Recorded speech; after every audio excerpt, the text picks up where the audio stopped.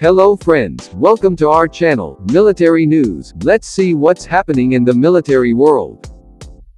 Russian SU-35S fighter jet reportedly shot down SU-30SM aircraft during Dissimilar air combat training exercise. Russian Armed Forces Western Military District reported that the downed SU-30SM was hit by cannon fire from another aircraft, the SU-35, which was targeting it via the gun camera. Preliminarily, the cause of the emergency is the accidental hit of a shell on the Su-30 during the exercise.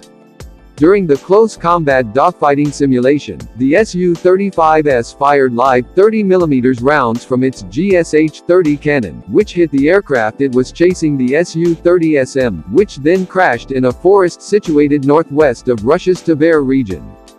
Generally, during exercises, weapons are unloaded by the ground crew before the sortie is conducted.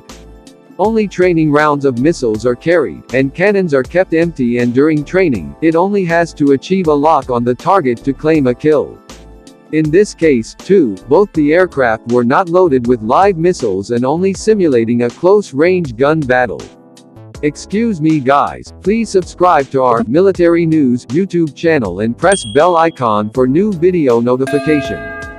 However, when the Su-35S pilot marked the target and pressed the trigger to achieve his kill, he, not being aware that the aircraft's cannon had live rounds, opened a barrage of 30mm cannon shells on the friendly Su-30SM, damaging it to the extent that it crashed.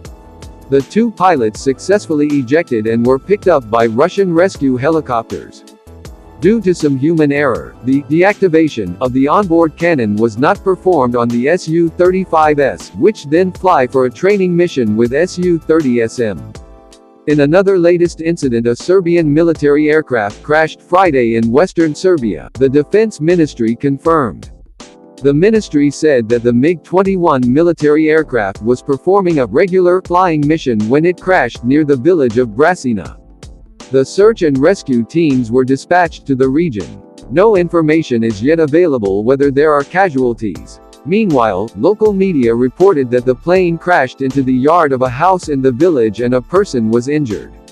The firefighters and police teams are working at the scene. Thank you friends for watching my video. Please hit like button, subscribe our channel to get the latest uploaded videos.